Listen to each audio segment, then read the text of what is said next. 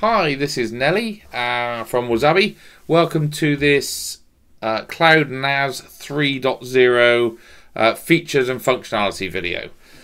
So what we're going to do today, version 3 of Cloud NAS came out a couple of weeks ago. It's the middle of September 2024. So as I say, Cloud NAS version 3.0 came out a couple of weeks ago, and there are some exciting upgrades around versioning and soft delete that we're going to go through today. So we've always had versioning with Cloud NAS, and one of the problems with the versioning was that there was no lifecycle management on it. So when you created a version, it just created a version. As you kept creating more and more versions of a file, there wasn't really any way of clearing down the older versions if you wanted to. So the versions just kept growing and growing and growing.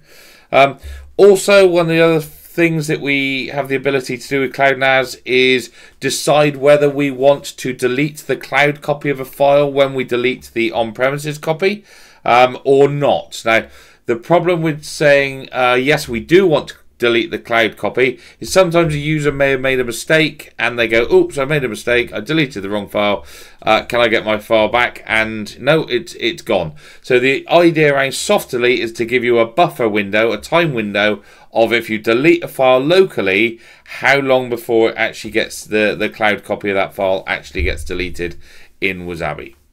So we're going to go ahead and do a little demo of those two products. I'm going to lose my lovely face because you guys don't want to see that. Oh, sorry, I hate using the word guys. You friendly people don't want to see that. So there we go.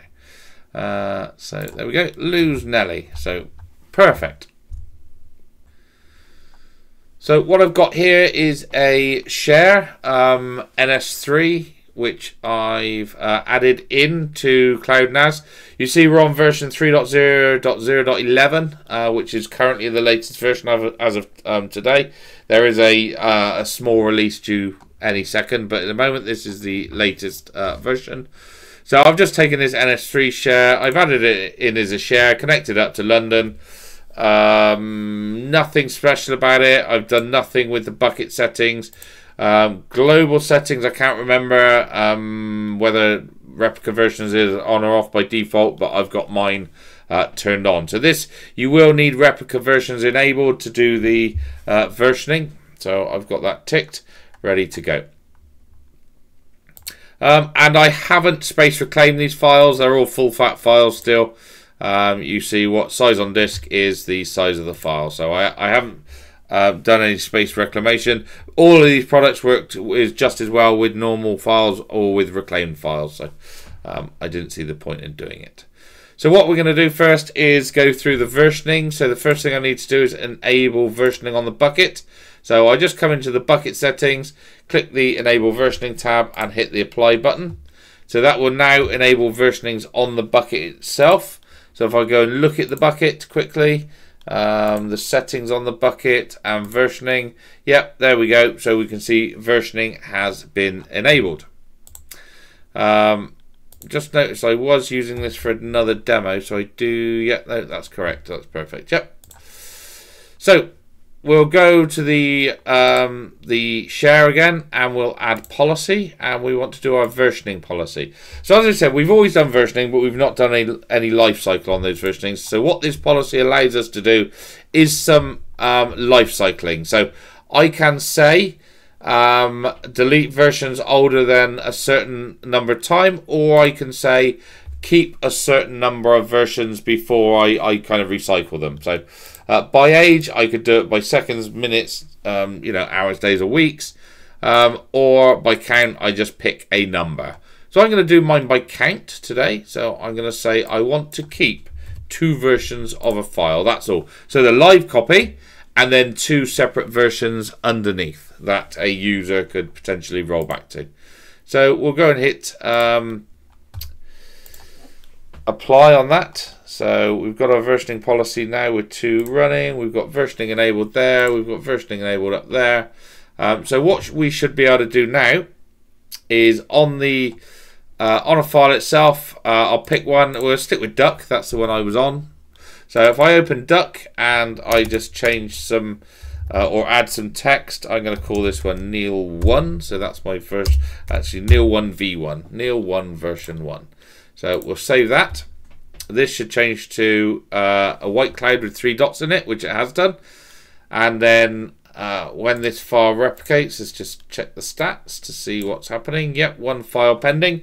So when my 20-second replication policy kicks in, we'll see that this file gets saved, gets replicated. There we go, all gone back to 0 again. And if we look at the properties of Duck, we'll see that there is a version of Duck available now. So I could restore or delete that, the version that we've created.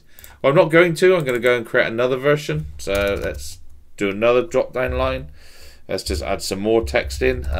Oops, Neil, can't spell my own name, 2, version 2. There we go.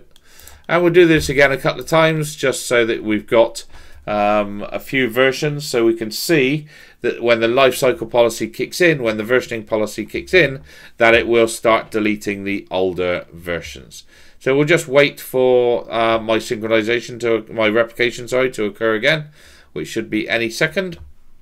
And then as soon as that's done, again we'll go back to our green cloud with the tick, and we can go in and add our other version, Neil 3 version 3. There we go. We'll save that, and I might do one more just for fun because I feel like it. And you people have probably got nothing else to watch, so it's nice to just watch this and listen to me waffle. So let's just cancel out of that one, and we'll just wait for the green tick to appear, and then we'll do one more just so that we can see we've got quite a few versions, and then we'll wait for the versioning policy to kick in. So again, last one coming in now, Neil 4 version 4. Ooh, big V on that one. Let's keep it uniform. We'll save that, and again we'll wait for the replication. We can look at what's currently there. So there are, yep. So we've got a local version. We just need to wait for that to replicate. So we've got a live copy and then 3 separate versions. Cool. So once that's replicated, again, we'll just look in the bucket itself. Turn the versioning on. So exactly the same thing. Ooh, not cat. We need duck, which is down here. Let's just look at 25. There we go. So duck is here. So duck 1, 2, 3, 4 versions. So I've got the primary copy and then 4 versions of the text file duck. Now it does take a minute or two for the versioning to kick in. So we'll leave this for a second. I'll pause the video, and then when I start seeing those files deleted, I'll start recording again, and we'll have a look at what's going on. Hello. So I popped downstairs and made dinner for my son, so that's let the time elapse a bit now. So if we come back and look at the properties of Duck, we can see that, yep, there are only 2 versions now, so that's fine. The versioning policies worked. It's kept the live version and 2 versions. And again, if we go back to the bucket as well, we'll just refresh the bucket. Change this to 25 so we can see Duck. And wherever Duck's gone, there's Duck that show the versions. So here we go. So Duck here, and we've got the live copy and 2 versions. So that's the idea around the versioning policy, is, as I said, just to keep a minimum number of maximum number of versions. Or you can, as I say, do it by age. So, you know, anything older than 6 months, get rid of, something like that. So that's the versioning policy. And then the other policy, excuse me, the other policy is the soft delete policy. So when we look at the global settings, we'll see we've got this ticked: delete the replica when a source file is removed. So if I take, I'm going to pick on Wombat here. So if I go ahead and delete Wombat. Now remember, with Cloud NAS, we also have to delete it out the recycle bin. So let's empty the recycle bin. Now, Wombat should disappear once our replication happens. Wombat should disappear in the console. So where's Wombat? There's Wombat there at the moment. So if we refresh and have another look, Hopefully at some point we'll see Wombat disappear. So yep, it's not there anymore. It's gone. So that policy's worked. So it's deleted the replica file when the source file is removed. Now, the whole idea around soft delete is that we can put a timeout on that deletion. So let's come back onto the share and add policy, and then we'll add in the soft delete policy. Very, very simple policy. You can see it's only one setting. So remove files after a certain amount of time. So let's make this minutes. I'm going to change this to 5 minutes and apply that. So what should happen now if I delete a file is it shouldn't be deleted in the Wasabi console for up to 5 minutes. So we'll go ahead and we'll pick the next one, which is Weasel here, and we'll go ahead and delete Weasel. So Weasel's gone, and we'll empty Weasel from the recycle bin. So there we go, we've got no copies of Weasel locally. So what we'll do now, I'm going to wait 30 seconds, I'll just pause the video, and then we'll check the cloud console to see if Weasel is still there. So I've waited a minute now, so we can come back into our console. We'll see before we refresh, so Weasel is there, we'll do a refresh, and Weasel should still be there at the moment. Yep. So Weasel is just still there. So it's 5:28 in the afternoon. So we'll leave it a few more minutes, and then after 5 minutes of it expired, we should see weasel.txt be deleted out of the bucket as well.